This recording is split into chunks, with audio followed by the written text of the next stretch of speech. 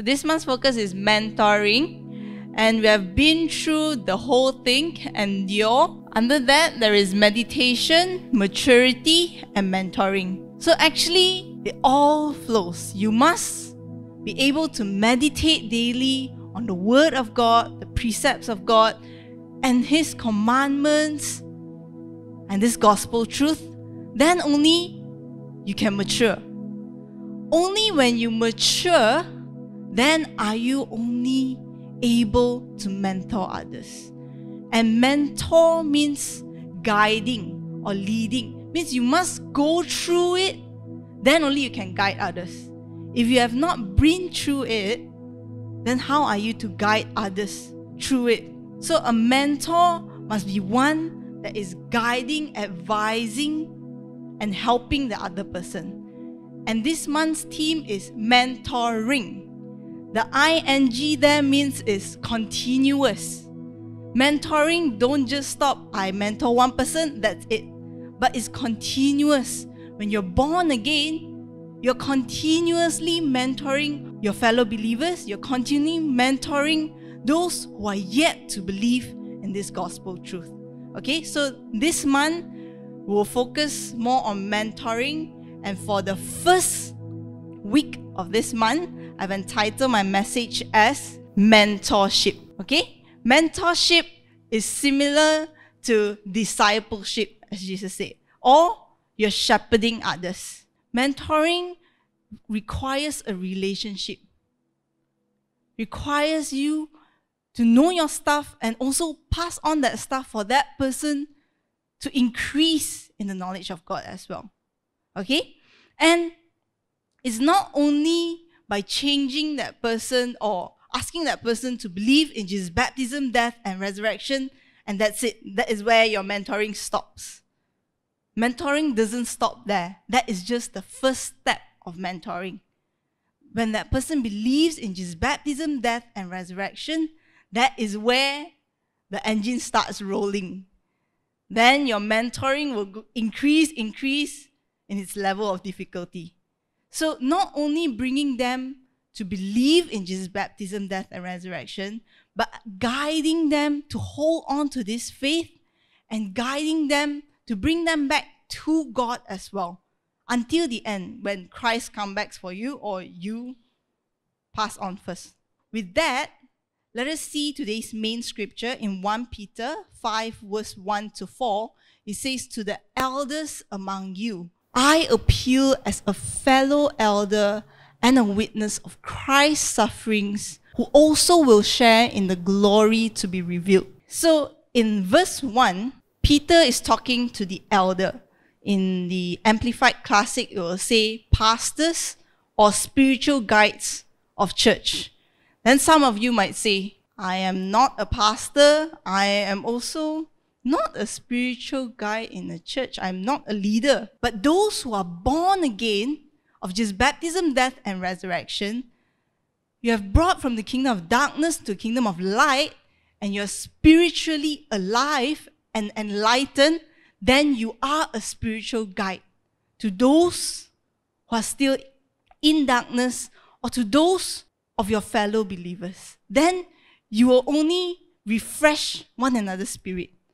Or else, you will only bring deadness if you are walking in the flesh. Okay, so all of us here today are spiritual guides. Because if you believe that you're born again, then you are a spiritual guide.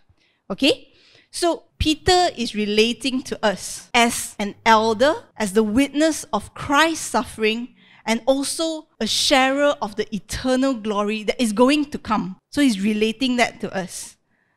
But let us see what made Peter so bold that he can relate to us as an elder, as a sharer of Christ's suffering. He saw Jesus die and he also saw the resurrected Christ, Peter, okay? And what is that full of wisdom that he's able to warn and counsel us thereafter in verse 2 to verse 4. So let us rewind back and let us see the journey of Peter, how he started his journey. Let us see in Matthew 4 verse 18 to 20, it says, And Jesus, walking by the Sea of Galilee, saw two brothers, Simon called Peter and Andrew his brother, casting a net into the sea, for they were fishermen. So Peter's job was a fisherman's job, daily mending the nets and also throwing the nets, going out to the sea to fish. Then Jesus said to them, "Follow me, and I will make you fishers of men." And they immediately left their nets and followed him. So that is where Peter's journey started. His journey of becoming a disciple of Jesus Christ started there. When Jesus came and met him, he says, "Come, follow me. I'll make you fishers of men. Instead of a fisherman, I'll make you fishers of men." No longer fishing fish, but fishing men out there. And Peter and his brother, he just threw all and left everything. Everything, that is their livelihood, but they left everything and just followed Jesus. That is where he started. And thereafter, Jesus will go one by one and collect his 12 disciples. And Peter personally learned from Jesus himself. After that, we all know that story when Jesus was captured, going to be crucified. What happened?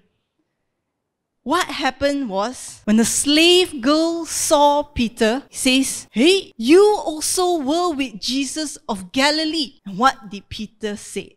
"I do not know what you are saying." And the second time he went out, "This fellow also was with Jesus of Nazareth." And Peter responded and denied again, "I do not know the man." And thereafter, when he went out of that slave girl, all those people around him say, "Surely you also are one of them, for your speech betrays you." And the third time, he was really annoyed.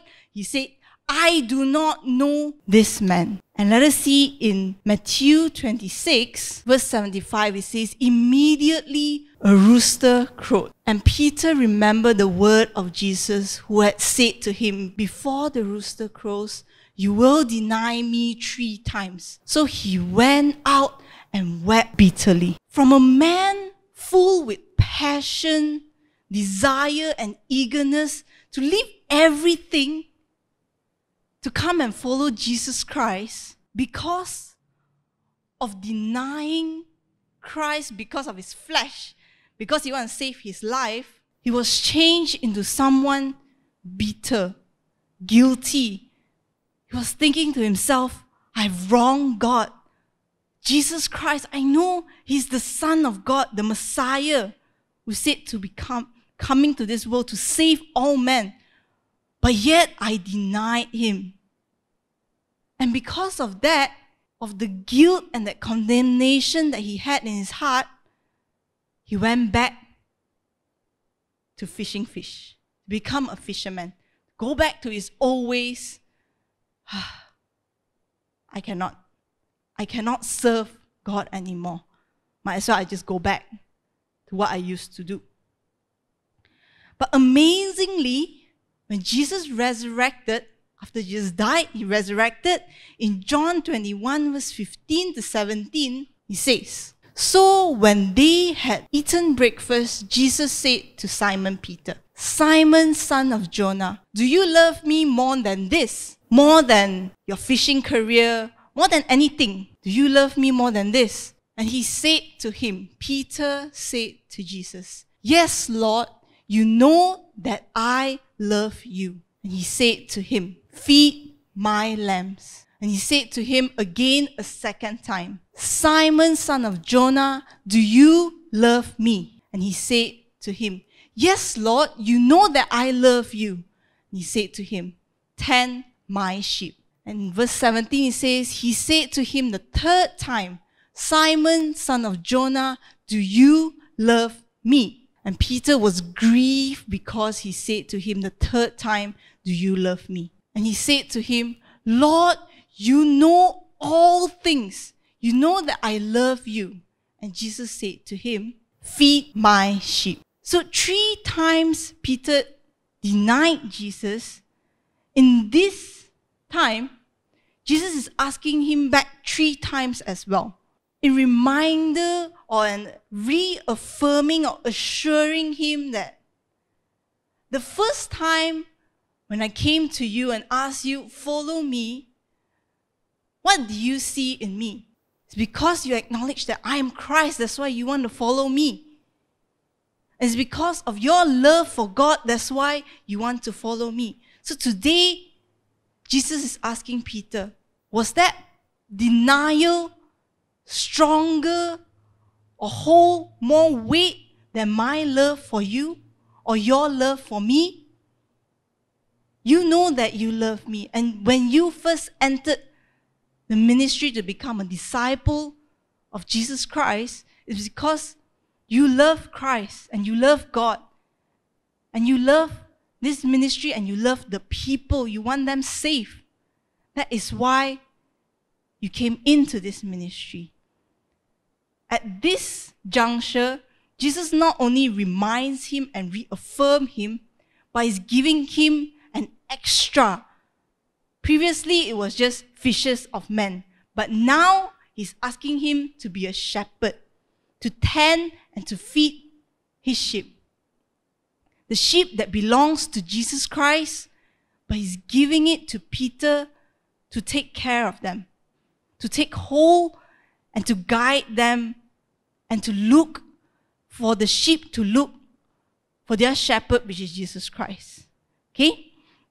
So, it's because he has given this great task of ministry to him. That's why today in 1 Peter 5 verse 1 to 4, he can say that as a fellow elders, as a fellow that has suffered and saw what Christ has suffered, and that glory that we are all hoping for. So in verse 2, let us read, so be shepherds of God's flock that is under your care, watching over them, not because you must, but because you are willing, as God wants you to be, not pursuing this honest gain, but eager to serve, not lording it over those entrusted to you, but being examples to the flock. And when the chief shepherd appears, you will receive the crown of glory that will never fade away. Amen. So in this passage, we will learn 3 qualities of a shepherd. 3 qualities that you must have when you are mentoring. Okay? The first one that Peter says is the willingness. Not being forced into to guide others, not being forced into a ministry, but you willingly want to guide others as God wants you to be. Because you have tasted the goodness of God, you willingly want others as well to taste the goodness of God. Okay? So in Colossians 3 verse 23, it says, whatever may be your task, work at it heartily from the soul, as something done for the Lord and not for men. In this context, it's talking about the master and the slave, or in today, we can say the employer and the employee. It's telling you to work, whatever you do it unto the Lord. Similarly, in our service, mentoring others in your ministry, or in your sphere of your friends, your family, when you're guiding others to know this gospel of God's righteousness, we also must do it unto the Lord. Not because that I'm forced to, that I need to save more so to gain more prizes in heaven. That is not what is motivating you. But what is motivating you is God's love for you. God's love in you, that we have learned so much in 1 Corinthians, right? The love of God. The greatest gift is love. The love of God that is overflowing from your heart, that you willingly want to share this gospel, to see more safe, that they can enjoy what you are enjoying today. But the first thing is you must enjoy it. That is why Peter is relating to us, because you must go through and believe just baptism, death, and resurrection to be saved and to meditate on it daily and mature in this gospel. Then only you can guide others. Guide them to where Christ has brought you to be. If you have not walked that journey, it's very hard to guide others to walk that same journey that you have walked. Okay? And willingly to teach and to preach in and out of season. No matter whoever asks you a question, you are willing to teach them, to guide them. Okay? And also willingly to go out, all out, for one soul. For the extension of the kingdom of God, all the pittance of this world is nothing. For that one soul is more precious to God. Okay? And also willingly to listen. In James 1 verse 19 it says, "My dear brothers and sisters, take note of this. Everyone should be quick to listen, slow to speak, and slow to become angry." And thereafter it will say, because anger does not promote the righteousness of God. Here I want to focus on quick to listen. Sometimes we are very quick to speak or very quick to want to tell others our agenda that you have in mind. But we must also be a person who are quick to listen. Without listening to another person or without willingly listening to another person, you wouldn't know how the Holy Spirit is going to lead you throughout that conversation. How are you going to guide them if you do not know another person? If you only speak your agenda, then that it won't be a two-way, it won't be a relationship, and it won't be a mentorship because you're on your side and the other person is far away. But to connect, then you need to listen. Listening is an art that we need to pray that God help us to be a person who is willing to listen to others and not let our flesh take over during that situation. Because sometimes out of our frustration, your flesh rises up. And when your flesh rises up, there won't be anything that will be profitable during that conversation. Okay? So you must let the Holy Spirit to guide you. And also willing to preach the sound doctrine, the totality of the truth. Not for the itchy ears of what people want to listen. In 2 Timothy 4 verse 3, it says, "For the time will come when people will not put up with sound doctrine. Instead, to suit their own desires, they will gather around them a great number of teachers to say what their itching ears wants to hear." So, as a born-again elect, founded in the gospel truth, you must be willing and be bold to share this gospel. Not to please others, but to set them free. Amen?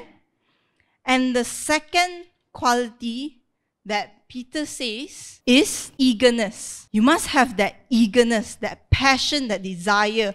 Or in the Amplified Classic, it'll say, eagerness to serve and also cheerfully, eagerly and cheerfully. Means in this ministry, you must enjoy.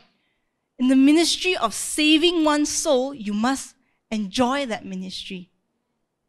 Okay? And because we know that Christ has first saved us, God was eager to send His Son down for all of us.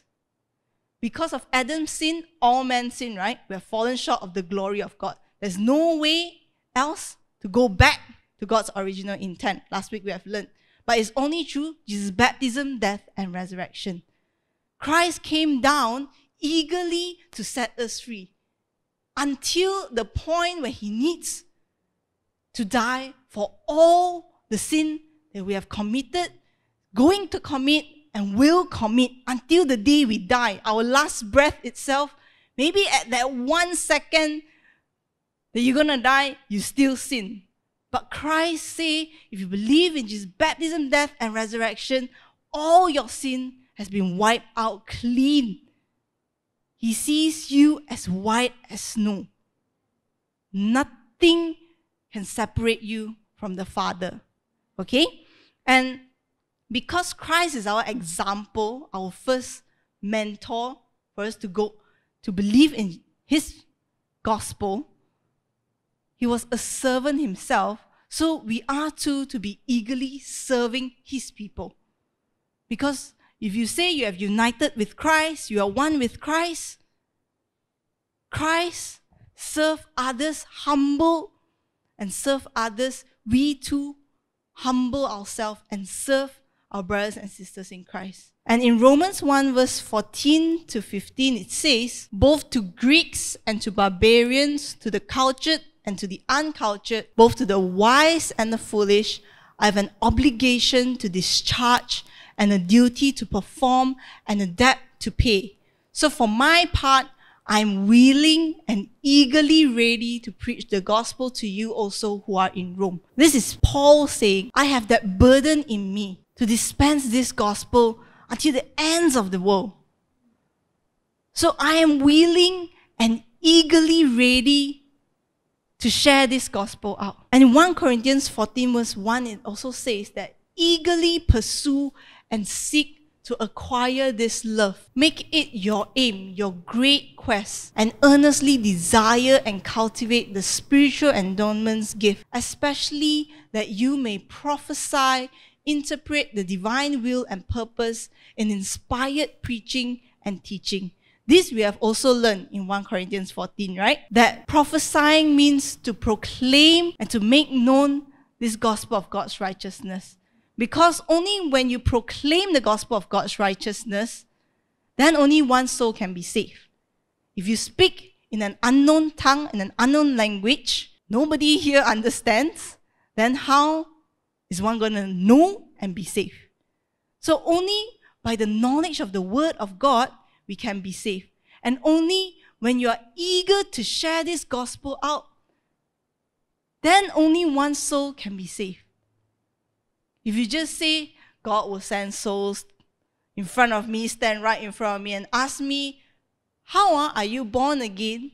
Then you just need to say, through Jesus' baptism, death, and resurrection. And the other person is saved. Then ministry will be very, very easy. Then Paul won't need to write letters after letters after letters after letters. But it's because giving birth to one soul is very, very hard. That is why you need to have that eagerness from Christ.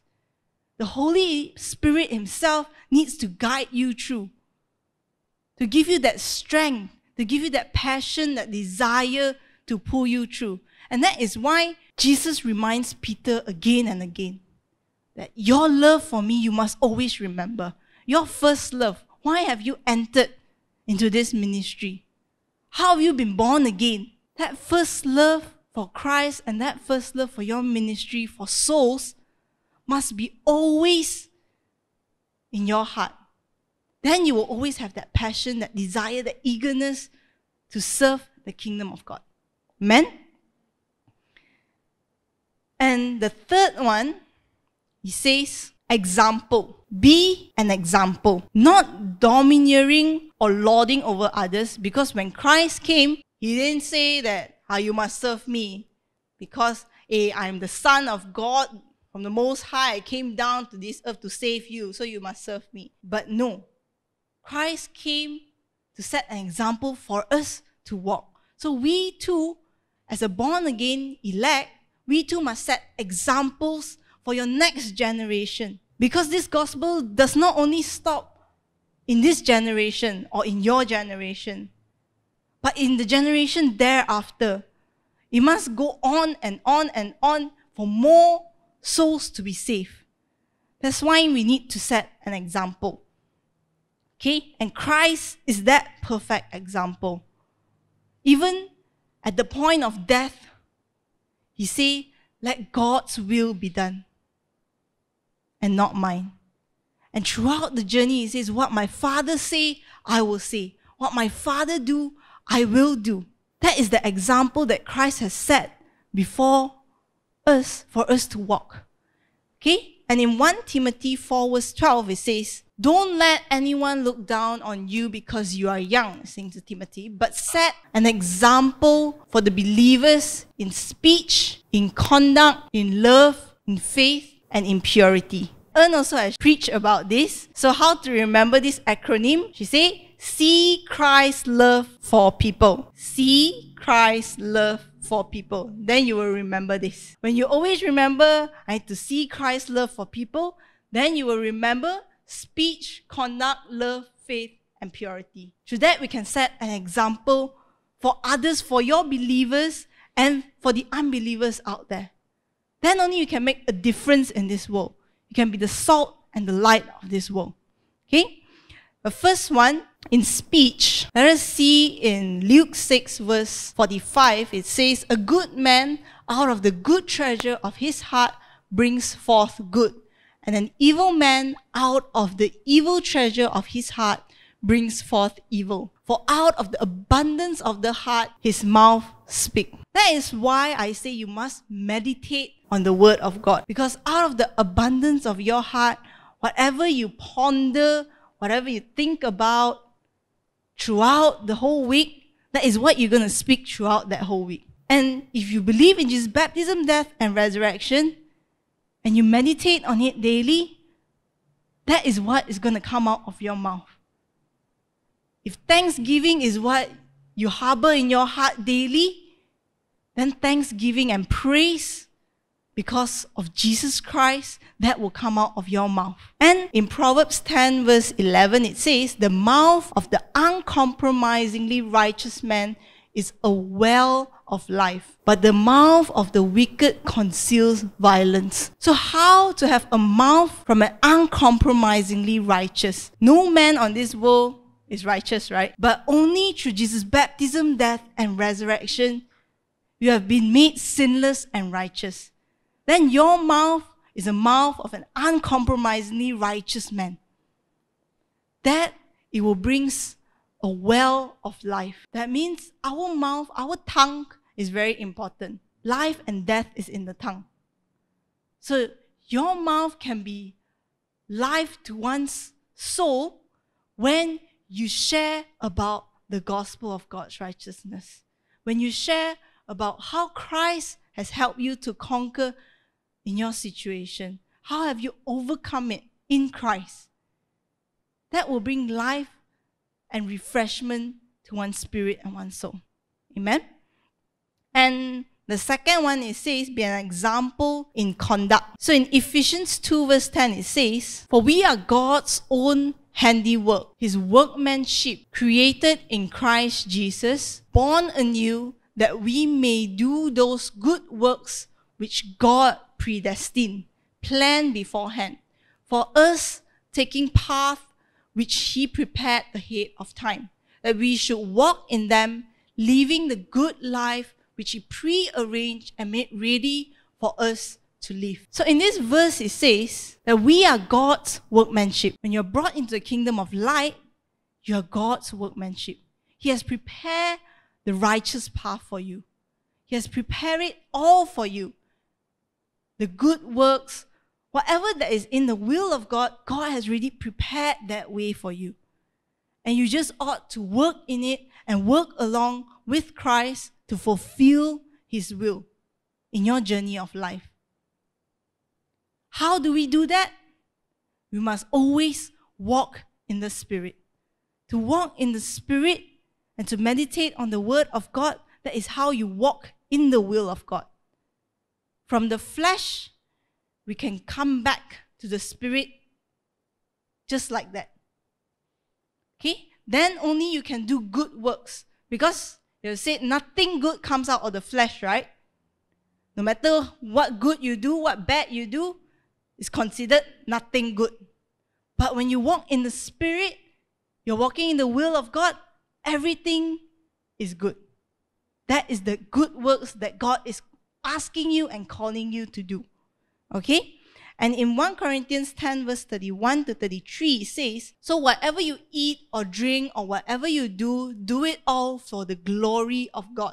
Do not cause anyone to stumble, whether Jews, Greek, or the church of God, even as I try to please everyone in every way. For I am not seeking my own good, but the good of many, so that they may be safe. Means whatever you do, here we're talking about conduct, right? whatever we do, think, will it be a stumbling block for another?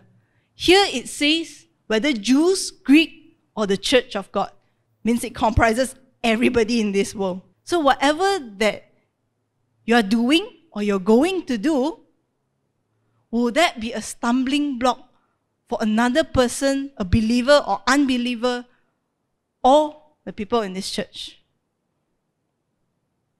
That is what you need to think when you're mentoring others.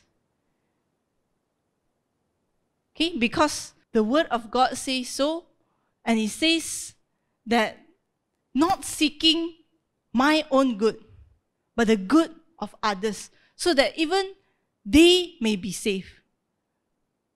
It's not worth it because of your conduct, one soul is lost. But we want the other way around, right? Because of what Christ has done in you, that one soul is saved. And that conduct is not by you curbing it or saying, I don't want to do it anymore. But it's always relying on the Holy Spirit. Relying on what Christ has done for you, knowing that it's through Jesus' baptism, death, and resurrection, all has been fulfilled. I just need to walk in the Spirit, and then you will clearly know what to do and what not to do, in what situation. Because it also says, we also learn, right, that everything is permissible, but not everything is beneficial to you or for another person. Everything on this side of this world you can do, but will it benefit another person or will it bring down another person? That is for you to consider. That is for you to ruminate and think about it when you are mentoring others or when you're going to mentor others. Okay? And the third one, it says, be example in love. In Matthew 22, verse 33 to 39, it says, Jesus replied, love the Lord your God with all your heart, with all your soul, and with all your mind. And this is the first greatest commandment. And the second is like it, love your neighbor as yourself. Like we have seen, is God's love. God's love for you and God's love for all mankind, because He has already saved all men in this world through Jesus' baptism, death, and resurrection. And nothing else that is needed to be done for them, but just to believe in it. So, Jesus' love must always be in you. God's love for you and your love for others. That is the greatest commandment of Jesus Christ. The greatest commandment, the greatest law of it all is summed up into these two only. To love God and to love your neighbor as yourself. Okay? And once again, I remind you that it's not in your flesh that you can do this, but only when you walk in the Spirit. Then you can love others. Then only you can have that compassion towards others. Or else, people will be like passing trees to you. You just walk past them, they are not worthy of this gospel. But who are you to judge when Christ did not judge you when you first received this gospel? Amen?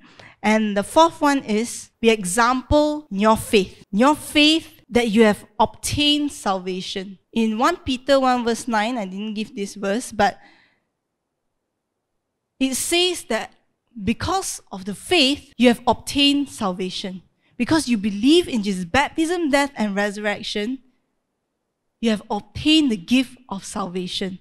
And with that faith in your heart, let it be made manifest, so that others may also look at you and see Christ in you, and you'll be an example to them to walk and be bold and to stand firm in this faith as well. And in Hebrews 11 verse 1 it says, now faith is the assurance, the confirmation, the title deed of the things we hope for, being the proof of things we do not see and the conviction of their reality, faith perceiving as real fact what is not revealed to the senses. So faith, why is it very important to hold on to this faith from the beginning to the end, because that faith is your assurance. Because of this faith, you have the seal of the Holy Spirit. Without the faith in the gospel of God's righteousness, His baptism, death, and resurrection, you don't have the seal of the Holy Spirit. You don't have that assurance to go back to Christ. And faith is something that you cannot see, but you are very certain, like it has appeared to you in real form. That is what he's saying faith is like. Okay, and in Hebrews 11 verse 6 it says, and without faith it is impossible to please God, because anyone who comes to Him must believe that He exists and that He rewards those who earnestly seek Him. So that faith is very important for people to emulate or imitate, because without that faith, you are not united with Christ. And without Christ, how can you expect people to imitate you? Because even Paul says, imitate me as I imitate Christ.